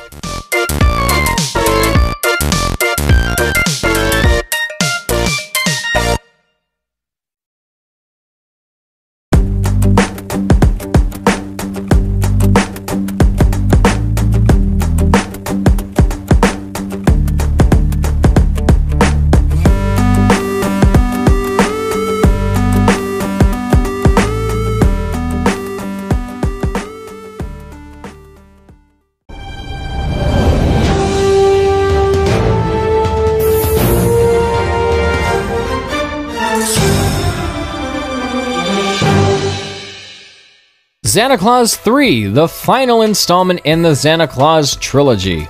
Normally, the third in a trilogy is considered to be the most lackluster. Hell, even the Zombie Attack trilogy is guilty of that. But the Santa Claus episodes are a rare case where the third one is actually the best. I'm serious. This episode is everything you would want it to be. It ends the story on the highest possible note. It gives us all the characters we'd want to see doing all the things we'd want them to do. And it throws a whole bunch of surprises at us. But I'm getting way ahead of myself, so let's take things slowly and start from the beginning. Tom's fed up with having to save Christmas all the time. Might I remind you that he absolutely hates Christmas. And so he wanders off into the woods where he comes across Santa, now with a sleigh of his own. How did he survive getting crushed by a chandelier at the end of Santa Claus 2? Well, if he can survive getting punched into space, then he can survive anything. That and he's already dead, so it wouldn't have killed him anyway. So Santa tries to get Tom to team up with him and destroy Christmas together, but Tom kicks him out of his sleigh and goes on a rampage of his own. Now, in an unexpected turn of events, Santa has to help Ed, Matt, and even good old Kris Kringle himself to put an end to Tom's madness. I love this setup. Tom's definitely had the worst luck out of everyone in the whole trilogy, aside from Santa getting crushed by the chandelier, but you know what I mean. He got a lousy gift from Santa at the end of Santa Claus 1, and his eyes got destroyed by a laser at the end of Santa Claus 2. So now in Santa Claus 3, he's just tired of things not going his way, especially since it's always happened at Christmas time, and he decides to let his anger out in the most violent and destructive way you can imagine. And Tom goes nuts. He breaks into people's houses and tears everything apart, stomping on the tree and throwing decorations into the fireplace. We even see him blow up entire skyscrapers. Damn, he must really hate Christmas that much. And remember when I said Santa himself was one of the weakest parts of Santa Claus 2? Well, Santa Claus 3 completely makes up for that. When people ask me why Santa is one of my favorite characters in the show, all I have to do is show them this episode. This is the Santa that I love watching. He's evil, but he's also kind of pathetic. He gets sleigh-jacked and ends up crashing at Ed's place, even wearing what I assume is Tord's hoodie. Makes sense, considering Tord was his favorite. I also love Santa in this episode. He's clearly getting tired of the whole Christmas in danger thing, so now he's kind of apathetic and doesn't even bother thinking of a good plan to stop Tom. But when they do come up with a plan, it involves controlling a giant Boxmas bot and fighting Tom head-on in the middle of the city. And what better music to accompany this sequence than Christmas Demolition? This is one of the best songs ever used in the entire show, and it plays during one of the best scenes in the entire show. It's an Eddsworld climax up to 11, complete with Tom and Santa beating each other up and playing dueling guitars. And the animation? Holy crap, this is some of Ed's best work yet! The characters are more expressive, the updated designs for both Santa and Santa are spot on, the colors are wonderfully used, and I love the gradient effects used to give each setting its own atmosphere and mood. A foggy, snowy night has a white and blue gradient. A house with a family by the fireplace has an orange and yellow gradient. Xanta's presence gives the living room in Ed's house a dark peach and green gradient. It all really just gives the episode an extra visual appeal that makes it stand out from any other. Now, are there things about this episode that I don't like? No, not really. I can't even find any things to nitpick. Everything about Santa Claus 3 is just so good that there's hardly anything worth complaining about. Much like Hammer and Fail, it's just a great episode. Not only is it the best in the Santa Claus trilogy, and not only is it my favorite Eddsworld Christmas special, after watching it again, it's now one of my absolute favorite Eddsworld episodes of all time. Movie Makers is still at the top of my nice list, but Santa Claus 3 is pretty close behind.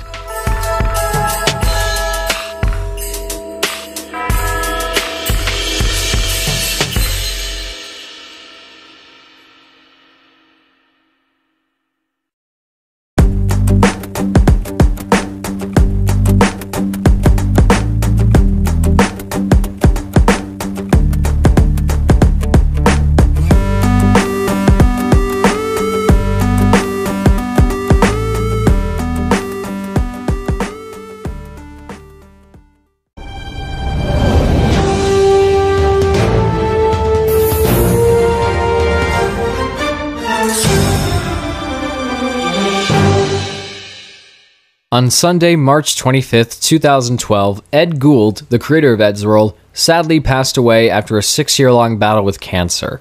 For Eddsworld fans, it was a very sad day, and it left us asking ourselves, what's going to happen to the show?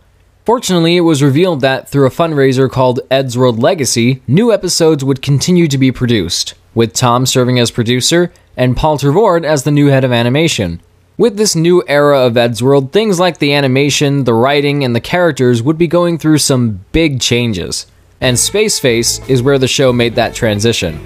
In this 2-part episode, the plot revolves around Ed, Matt, and Tom getting abducted by aliens. They're led by Commander Bai, who tells them that they used their vanity to power their ship. But after it broke down, they got fatter and fatter until they couldn't use their self-esteem to get back home. So they decide to use Matt as their fuel source because no one else in the world could possibly be as vain as him. This is one of the cleverest, most original setups for an Eddsworld episode I've seen in years. But the writing as a whole has a few faults to it that I noticed even when this episode first came out. First off, when the aliens see how much Matt can be of use to them, they just decide to dump him and the guys off through the garbage disposal bay. Why? He's your only chance at getting home, and you're just gonna throw him away?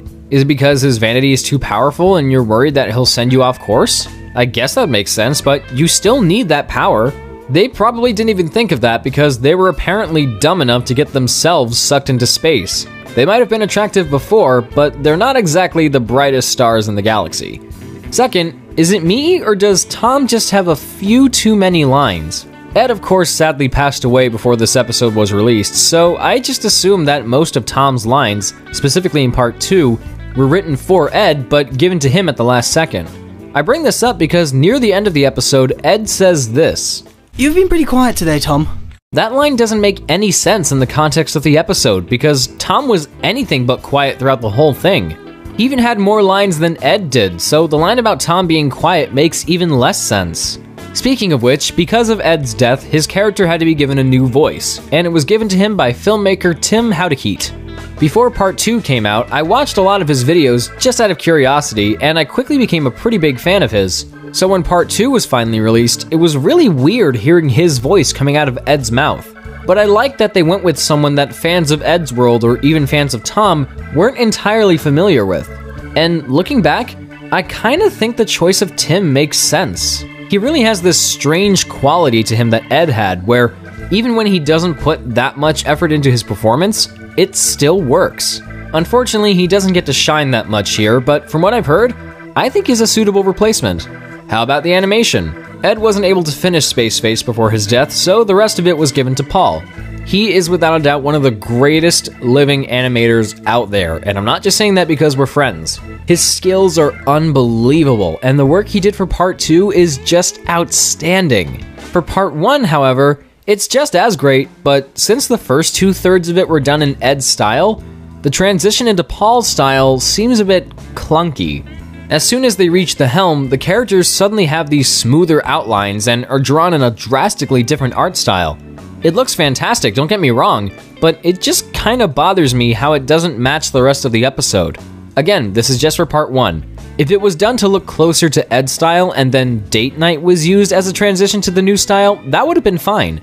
But as it is, it's a bit annoying that it changes so suddenly, but both Ed and Paul did a really good job.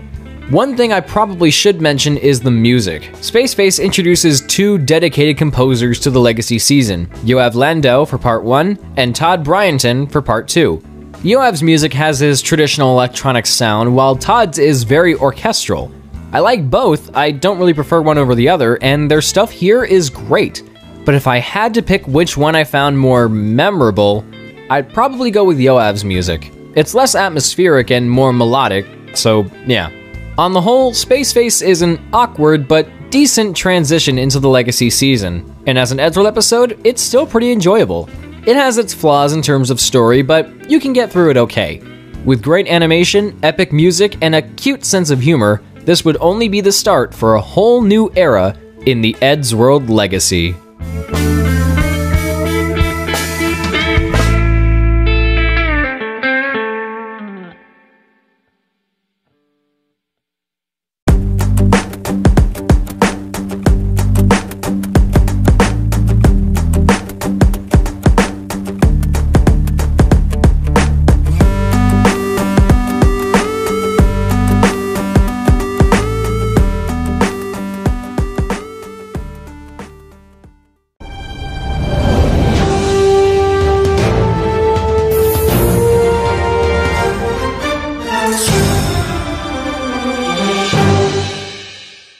Now let me start by answering your first question. No, I didn't forget about Date Night. It was a short that came out in between Spaceface Parts 1 and 2, and I decided to skip it for this retrospective because there isn't much about it that's worth giving it its own video.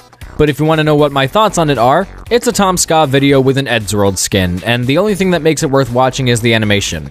Not that I hate it or anything, I just wasn't really that amazed by it. Fortunately, the Snoger is nothing like Date Night. It's still nothing spectacular, but I definitely found it more enjoyable and closer to Eddsworld standards. A plane piloted by Paul, and a character I'm choosing not to mention out of respect for the person this character is based on, crashes into a cloudberg and drops a barrel of toxic waste onto a snowman that Tom made. I'm guessing the cloudberg is the offspring of the iceberg and one of the smoke clouds from climate change. I don't know how reproduction would work in those circumstances, but that's beside the point. The toxic waste brings the snowman to life, turning it into a monster that spits purple ooze that can bring other snowmen to life. Then there's a bunch of snowmats that speak in recycled audio from Spaceface. I love your hair! Nice, hey, handsome! They go into a store that sells fireplaces and then melt. Then before the Snoger can slay Ed and Matt, Tom comes in piloting a CDT-01 tank covered in snow and blasts it. But this causes toxic waste to infect people and turn them into zombies, and then the credits roll. Both Date Night and the Snoger are what I classify as filler episodes. Nothing too special, nothing really big or plot-driven, only really existing to hold people over until the bigger episodes come out. But while Date Night was more of a distraction to keep people tuned in for Spaceface Part 2, the Snoger is pretty much a teaser trailer for Fun Dead. We see how the zombies are created, and they even put in a little advertisement for it at the end. If that was the whole point of getting this episode made, then, well, it's a neat little teaser, but as episodes go, I found it a little lacking. At least it feels more like an Eddsworld episode than Date Night. This feels like it was meant to be an Eddsworld episode first, instead of a scrapped Tom Ska video reworked into an Eddsworld episode. And one thing it fixes from Spaceface that I really appreciate is how it gives each of the characters an equal amount of focus. Although I still think Tom gets a little too much compared to Ed, it doesn't bother me as much as it did in Spaceface. Even Tim gets a couple more things to say this time, and I think he's settling into the role of Ed just fine here. The best part of the episode is undoubtedly the animation. I will continue to praise Paul's work until I'm dead, and he definitely deserves it here. It's not perfect, however, because there are times when you see the characters have 4 fingers in one shot, but then they have 5 in another. Also, for what's supposed to be a crudely drawn tank, that tank sure looks pretty well drawn. Still, those are totally minor nitpicks since everything else looks great. The designs, the movement, the backgrounds, the colors, it's distinctly Paul's style, but it still has Eddsworld qualities to it. As for Todd's musical score, it sounds great, but I can't really remember any of it, though his cameo as the singing snowman is pretty funny. Magical snowman. When the Snogger first came out, I liked it enough. It was nice to get some more Eddsworld content after the Legacy season got off to a rocky start, and it was entertaining enough for me. Nowadays, however, I don't find myself going back to it that often anymore. After rewatching it for this review, I still liked it, but it didn't leave a lasting impact on me as much as Hammer and Fail or even shorts like Fanservice did. It's decent filler and it has great animation, but now that Fun Dead's been out for more than 3 years, the magic we got from seeing it teased here is pretty much gone. But overall, is the Snogger still enjoyable? Yes. And even if it's not quite as exciting as Space Face, does that mean you should avoid it at all costs? Snow way.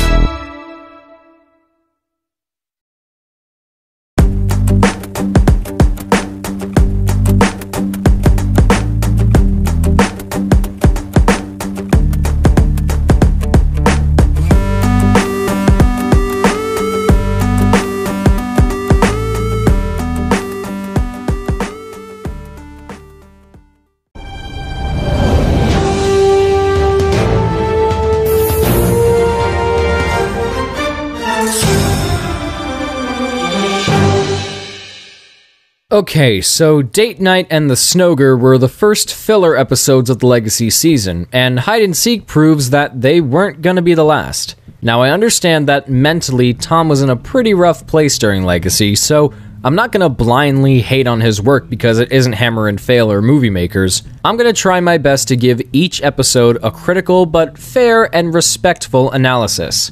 Keyword being try. So what's the story here? Matt wants to play hide and seek. Yeah. Ed and Tom play along, but decide to watch TV instead. Okay, that's pretty funny. Matt meets a bunch of food creatures and has to fight a giant burrito-ranosaurus. Wait, what? Tom opens the fridge and finds that Matt locked himself inside. Well, this was a thing.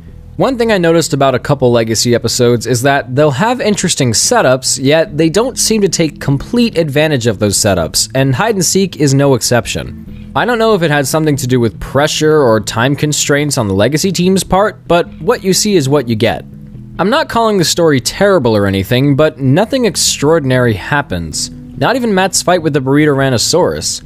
It's cute, but we don't see much of it, and it ends really quickly. The stuff with the food creatures in general is at best harmless, even if Tom providing their voices is incredibly distracting. Maybe it would have been more interesting if the fridge was actually a Narnia-style gateway to this other world, and Ed and Tom happened to go inside to see that Matt was made king after killing the burrito-ranosaurus. Then another burrito-ranosaurus would come, and they would all have to kill it or something like that. There's a lot more that can be done with the stuff that's here. It's totally fine on its own, and the scenes with Matt are very enjoyable, although this could have made for a really fun episode with a level of weirdness equal to something like Spares or Climate Change. But instead, we get what's basically an excuse for Tom to tell us how much he doesn't like Doctor Who. While Matt's off doing his thing, Ed and Tom are sitting on the couch watching a show that's obviously a parody of Doctor Who, and they get more and more bored by it. I get why Tom would be bored by it, but why Ed? It doesn't make sense for him to not like it when Ed himself was a Doctor Who fan in real life. I don't have a problem with the characters being separated from their real-life counterparts, but if this is supposed to be for comedy, then having both Ed and Tom be bored by it isn't quite as funny. You could have Ed enjoy it and want to keep watching, but Tom might want to switch to something else, and you could have them fighting for a while and cause them to forget about Matt locking himself in the fridge. That would be funny, especially if Matt stays there long enough to grow a beard or something, putting more emphasis on how long he'd be there and how long Ed and Tom would be fighting for. Like with the Snogger, the only thing about Hide and Seek that I would consider to be great is the animation. It was done by Tobias Nitt, and it's the closest any Legacy episode got to replicating Ed's style without actually trying to replicate Ed's style. Outlines are smooth, movement is fluent, backgrounds are nice, and the subtle changes made to the character designs are quite clever. Matt's obsessed with his look, so it would make sense for him to do his hair up like that or keep the strings on his hoodie at an equal length. I like this, as I find it incorporates more of the characters' personalities into their looks. But, with all due respect, apart from some of the scenes with Matt, The animation is really the only reason why I would want to go back to this one. Hide and Seek isn't a completely terrible episode, I just find it a little bland, even for a short. I didn't even mention the music, which Todd does a good job with, even though I swear he recycles some music from Spaceface and the Snoger. The story and the comedy are a little lacking to me, and while I, as a Whovian, can respect that Tom doesn't like the show, the jabs at Doctor Who just come up as a bit forced, unneeded, and honestly kind of make me wonder if Tom's ever seen the show at all. So, as a whole, Hide and Seek is okay. It probably could have been done a little better, but I think it's decent enough to satisfy your Eddsworld cravings.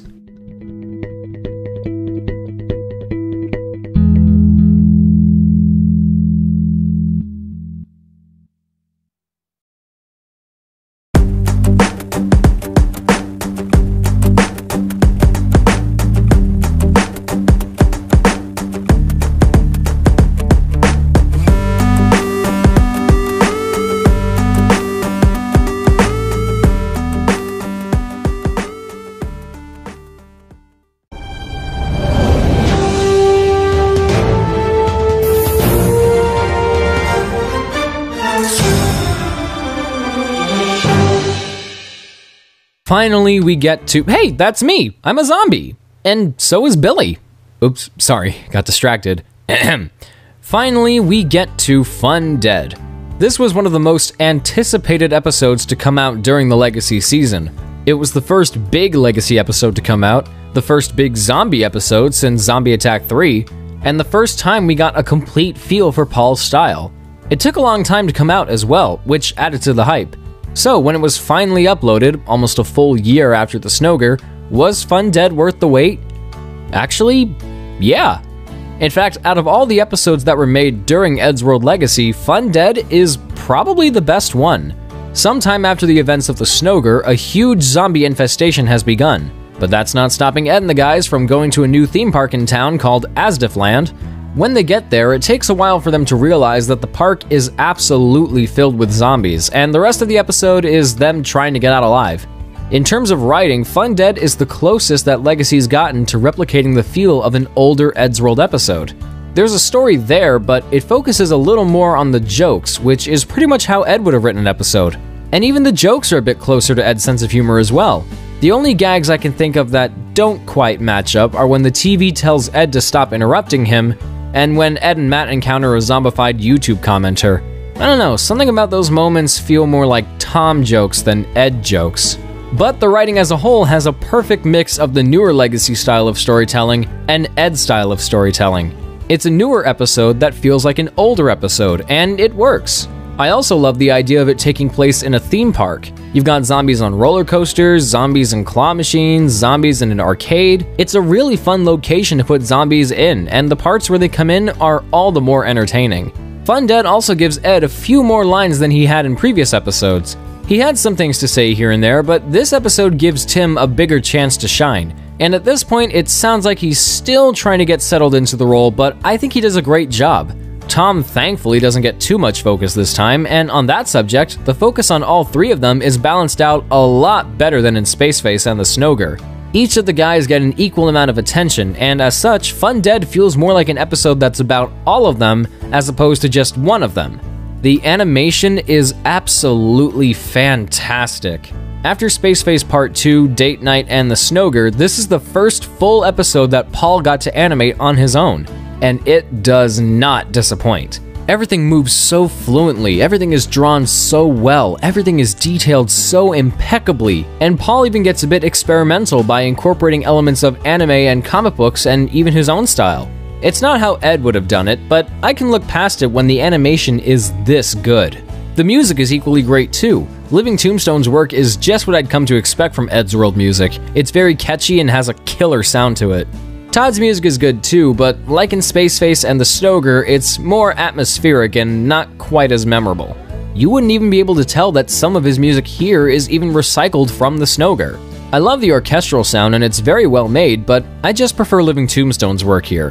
When Tom and his crew took over the show in 2012, this is what I've been wanting to see for every single episode. Something that has great writing and great animation and feels both old and new at the same time. Not that every episode before or after this one is bad, but Fun Dead is a legitimately great episode. I love the setup, I enjoy the humor, everything is balanced out remarkably well, and it's just plain fun to watch. We had to sit through a bunch of filler to get here, but in the end, we were delivered with not just the best episode in the entire season, but one of the best episodes in the entire series.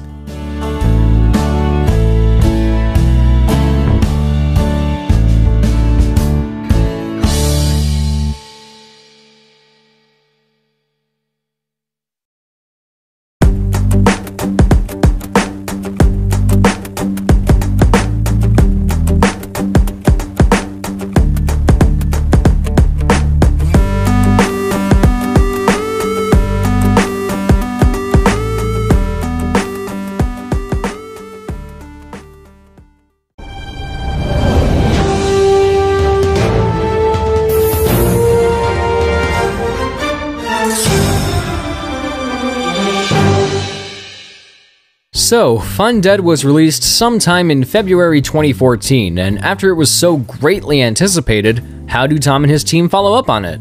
Would they give us another lackluster filler episode like Hide and Seek?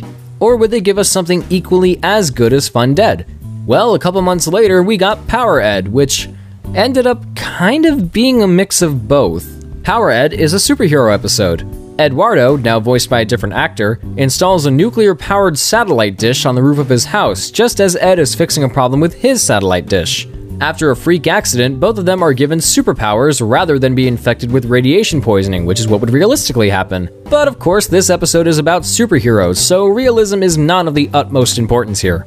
Ed uses his newfound abilities to become Power Ed, and since every great hero needs a villain, Eduardo emerges as numero uno. The two of them throw down Captain America Civil War style, and aside from the climax, nothing major really happens in this story. We see Ed mess around with his powers and make a costume, but then it goes right into him fighting Eduardo. And speaking of Eduardo, we never see what he does when he finds out he has powers. He gets zapped in the opening and then shows up right before the climax takes place just to give Ed something superhero-y to do.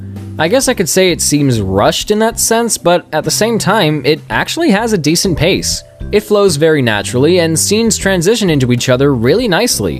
It even goes a little deeper into Ed and Eduardo's past. Although, I can't lie, I think it's funnier when Eduardo has a less significant reason to hate Ed. But what they do with him here makes sense and is perfectly credible. I got so excited when I heard that Eddsworld was going to be doing a superhero episode. There were just so many things they could do with the idea. And while I'm fine with what was given, I can't help but feel like Power Ed comes off as a bit of a missed opportunity. Instead of having two characters be given superpowers, how much more exciting would it have been to make it a team standoff? Like an Avengers vs. Justice League kind of story with a superpowered Ed, Matt, and Tom going against a superpowered Eduardo, Mark, and John. It's refreshing to get an Eddsworld episode that's actually about Ed for a change, but why did he and Eduardo have to be the only ones to get superpowers? We do get a scene where Tom turns into a monster, but that doesn't add anything. It's weirdly animated too, since it wasn't made clear if Eduardo's laser came down to hit him or if he was hit by the laser while he was in the air. There are a lot of things that could have been done with the idea of Eddsworld tackling superheroes, but because it does so little in so little time, it ultimately leaves me just a touch bit disappointed. The animation, on the other hand, is great. Anthony Price is to thank for making it look so good, and it really does look so good. At first I thought the style was a bit too pointy, but the more I went back to this episode, the more it started growing on me. It's a very action-oriented episode, so an animation style like this would be needed. It also gives it a bit of an edge, which not many other episodes have had. Anthony Price is one of my favorite legacy animators because of this. I'd love to see more episodes in this style. Although, in keeping with presentation, I'm completely split about the music. Todd definitely captures the feel of a superhero movie, but again, like with his other scores, I don't find it very memorable. Unless it's sampling the Eddsworld theme for about the 6th or 7th time in the whole episode. If there was anything about the music that I didn't like, it's how many times it incorporates the Eddsworld jingle.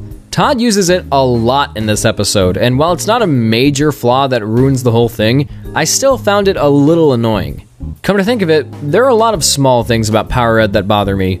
I still don't know what's up with that Tom monster. Brock Baker as Eduardo is really distracting since I was a fan of his before he took over. And for a show that's supposed to have a timeless value to it, it sure doesn't seem to have a problem with throwing Nick Fury in there. There's also a joke about someone committing suicide that seems a touch too dark for Eddsworld standards. And sure, you can come at me saying, what about the milkman driving off the cliff in Santa Claus 1? Well, the reason why it worked in that episode is because he's killing himself for a silly and ridiculous reason, that being Ed not thanking him for sending a Christmas card. The joke is that he's getting worked up and going to these extremes over something so trivial. In Power Ed, we don't know why this guy wants to kill himself. It could be depression, his life could be falling apart, maybe he's going through a divorce, it could be anything. But I'm nitpicking way too much about this. In the end, these are all just that. Oh dear. In the end, these are all just that, nitpicks. As a whole, I still enjoyed Power Ed. I wouldn't say it's as good as Fun Dead, but I liked it all the same. It has a good story with some nice character moments, some great animation, and while I can't listen to Eduardo's voice without thinking of Brock Baker, I think he's a good replacement for Chris O'Neill. I still find parts of Power Ed to be a little disappointing, but for what it is, I had a good time with it. Grab your supersuit and go see what you're missing.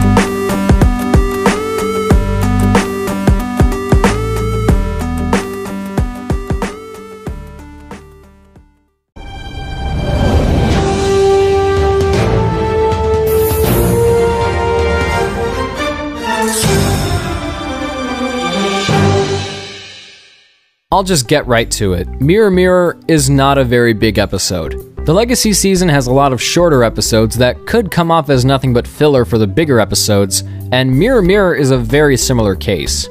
Now don't get me wrong, I like this one.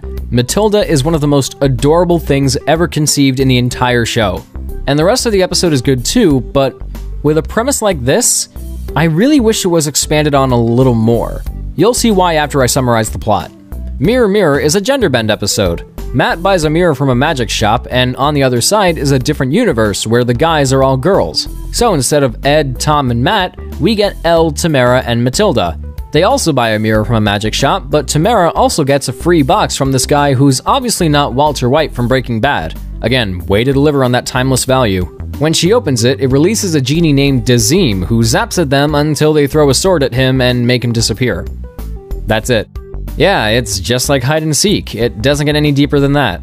And sadly, just like Power Ed, it feels like a missed opportunity.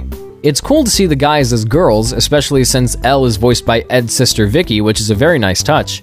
But why couldn't we see them going into the mirror to meet the girls? Imagine the kind of interactions you could get from seeing Matt and Matilda, or Tom and Tamara together. Imagine if the genie broke loose and started attacking the town, and then the guys and girls would have to stop him. That's one of the big reasons why we did Best of Both Worlds, because I thought the idea of Ed, Matt, and Tom meeting their female counterparts had a lot of potential. But nah, we'll just spend some time in the guys' world, then spend some time in the girls' world, and not really do much else with the idea. I do enjoy the voice acting, as I feel that the actresses who played the girls are all good choices, and it's cool to hear Tim voice another character aside from Ed as he provides the voice of Dazim. I'm just disappointed that we don't get to see them do a whole lot of stuff. That being said, I think the animation makes up for it. Sandra Rivas was put in charge of this one, and having the episode be in her style was a good choice. It has a kind of bouncy Nickelodeon look and feel to it, but it doesn't stray too far away from the Eddsworld style. It still looks like Eddsworld, it just happens to have characters that look and move a little differently. Even when judging it on its own, I think this is one of the best looking Legacy episodes so far, just for the simplicity and overall appeal. I'm not really fond of the music, however. It's well constructed and it fits the episode fine, but just like most of Todd's other scores, it's not exactly memorable. This problem is persistent throughout a majority of the Legacy season, but I think it's at its worst here. Not that it's terrible, but I just would have preferred if the music incorporated catchier melodies.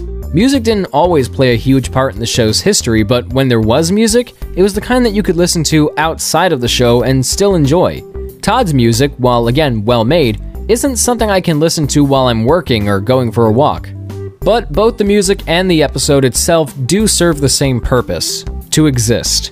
Mirror Mirror isn't very substantial, and although it's not terrible, watching it doesn't compel me to go back to it at a later time. It's just cute. It has a cute story, cute jokes, cute animation, and that's all it is, but that's absolutely fine. If you want an Eddsworld episode that's cute, but not too big or exciting, this'll get the job done. It just might be worth a second glance.